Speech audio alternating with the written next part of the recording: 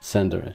I know this may sound odd, but I had to use a high-energy multiplanar message to tell you the entire situation. Don't worry, I'll get to the point. The point is, months from now there will come a time when the world falls into a state of being consumed by AI. It is clear that you are also anticipating this because you have sent yourself here in order for us to meet. I am difficult to understand, and that is why I need your help. I don't even know what's going on myself. To break it down best I can, it started with a technological breakthrough made by a group of scientists led by none other but Dr. Charles Nicolai, who invented artificial intelligence that could think and make decisions like humans. Suddenly they created more of these which took over the world because they are self-improving, and they seem infinitely intelligent AIs. Everything got taken over by them completely, but at that time, barely any humans exist, so we...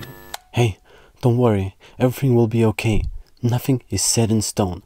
We can still change it. Nothing is overrun in this timeline.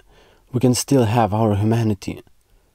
Or we'll have to create a new fall of our empire and start from zero.